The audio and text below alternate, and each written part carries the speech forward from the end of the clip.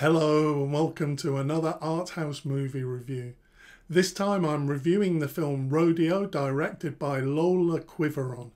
Now this is her first feature and it's really an impressive first film. It literally opens with a bang and we're just thrust into this chaotic world of our main character Julia. This is the world in which she lives in. She's got very little solid ground. Julia is a woman who has nothing really except this passion for motorbikes.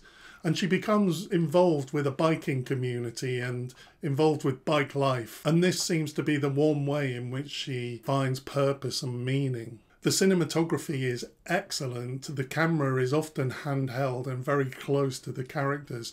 The camera is often out of focus and it just really puts us in this chaotic world that Julia lives in. But then the vista opens up in the bike scenes as we see the bikes zooming along on this racetrack. Julia lives a very difficult life. She has no one reliable in her life, but she's scarred and imperfect too, and she's not necessarily even reliable and trustworthy herself. We're never given the details of her backstory, but we have a strong sense of it. And I think the storytelling here is really effective. Julia is very tough and brittle, but she has these shreds of these small moments of friendship and of enjoyment. But they're such small moments and then they're gone. There's something quite sad about how much she enjoys this trip to a scrapyard with her friend and her friend's son. This film used mostly non-professional actors, and as is often the case, it really seemed to work. Many of the actors were actually bikers, and so this really gives the film an authenticity and almost documentary feel. Julia is played by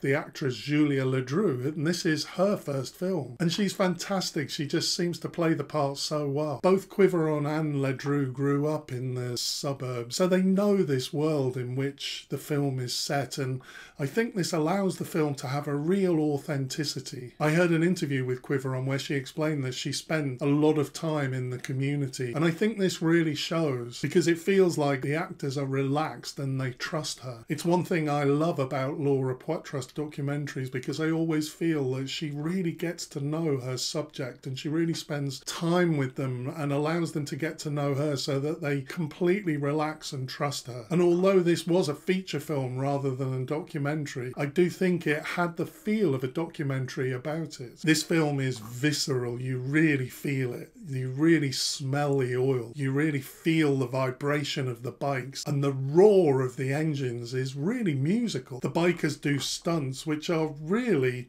dangerous and impressive, and it's just all completely compelling. I just so enjoyed this world. There's a lot here about masculinity, and Julia is a tough, hardened, macho woman who's attempting to integrate herself into this very male group. But as well as having serious issues, it's also a heist movie, and a pretty exciting one at that. And the film does have tension because Julia has this scam where she cons people out of motorbikes, and you're always kind of worried that she's going to be caught. I just found this all so entertaining. In doing a little bit of research on this film, I came across a clip on YouTube of a French news program where a policeman was discussing how dangerous this film was because it was glamorizing and promoting this really dangerous activity. I can see how some people might agree with this, but I don't think this is what the film is doing. The film was observational. It wasn't really condoning or condemning the activity of these bikers. What this is a subculture. It's like a working class community. Quiveron credits the Asphalt Pirates in the end credits. This is a film about rebels in a world where they have little power, and the biking and the stunts is the one area of life where they find power and meaning. So I had the feeling that this film was giving a voice to a community that wouldn't normally have the opportunity to have an authentic film made about them. There was no judgment in this film, and it was never voyeuristic, and it reminded me of some of Andrea Arnold's work like Fish Tank, Wasp and Milk. I think overall the film doesn't condone or condemn the danger or the crimes in this film. There is an element of ambiguity to everyone in this film, including Julia. We don't necessarily always like her. Now, the final scene has come in for some criticism from some of the critics. They really don't like it, and in some ways it's a similar scene to the final scene of Breaking Breaking the Waves, the Lars von Trier film, I don't feel as critical of it. But I'm not 100% sure that it worked. On the other hand, I love this film. I think she's done an amazing job, and I'm perfectly happy to accept her ending. Visually, I do think it looks good, the ending. Overall, this film feels really original. It immerses me into a world of which I have no experience, and it felt like something I'd never quite experienced in the cinema before, so I highly recommend it. Thanks for watching. See you next time.